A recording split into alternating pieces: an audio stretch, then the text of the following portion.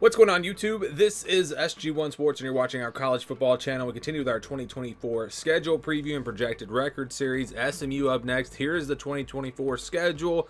Let's break it down. First, we'll look at the non-conference. They'll play at Nevada.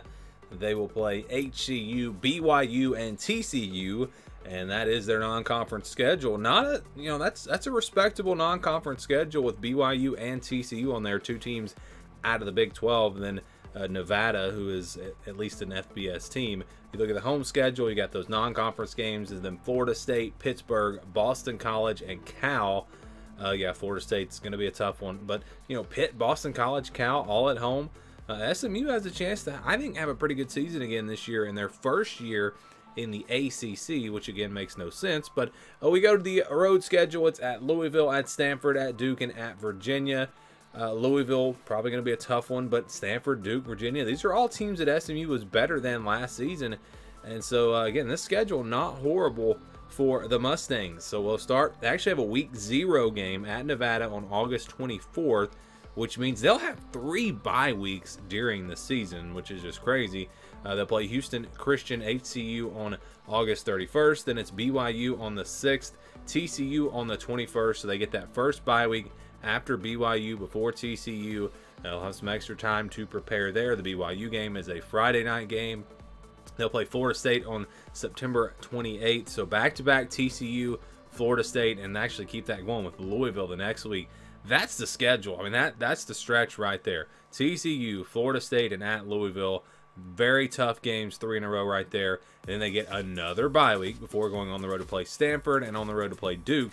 They do get a bye week between Louisville and Stanford, but 3 road games in a row. And I think the last team, maybe it was Syracuse that we did, also had 3 games on the road, all in a row like that. And the conference controls these schedules. They didn't go out there and schedule these games themselves.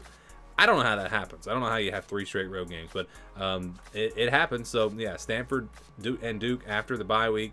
And then they'll play Pittsburgh on November 2nd. And then they'll get their 3rd bye week before playing Boston College on November 16th. On the road at Virginia on the 23rd, and Cal to close things out. So it's kind of crazy. They've got the 3 road games there in a row, but they've also got 4 home games in a row.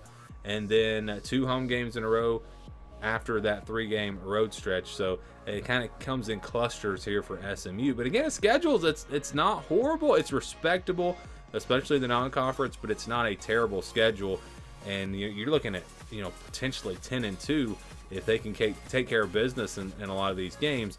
But it'll be tough to get to 10-2. And our projection, I'll go ahead and tell you, is not 10-2. I'll get to what that projection is. This is a scale that we use. We've talked about this on the other videos, so we will go through and start with the easier wins. I think you've got Houston Christian. That should be a pretty much a guaranteed win. We've got that one in the green, so going to go with the green for that one. And then you look at the games in the blue. I think Nevada, maybe put it in the green, blue. It is on the road, and it is an FBS team, so that's why I've got that one in the blue. If you put it in the green, though, it actually would not change the projection, just in case you're wondering. So then we go to games in the purple. BYU, Pittsburgh, Boston College, and Cal. SMU should be a better team than all 4 of these teams.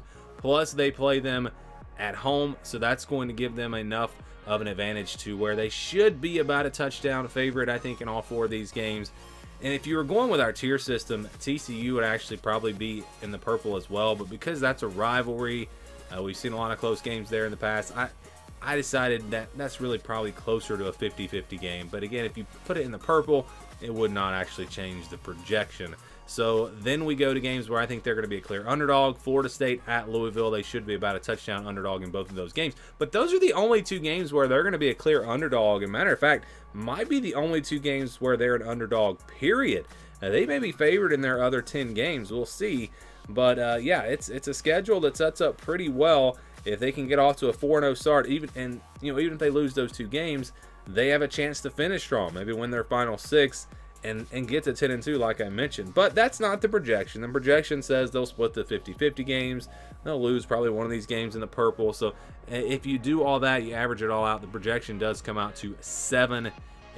So that would be a disappointing season, especially where they were last year, but they do make the jump into a power conference. How will that play? Playing better quality opponents week in and week out, maybe that gets to them. I think they can probably do better than 7-5. But again, that's what the projection says. That's what the odds are. Do you guys agree? Do you disagree? Where do you see SMU? Let me know your thoughts on this team down in the comments below.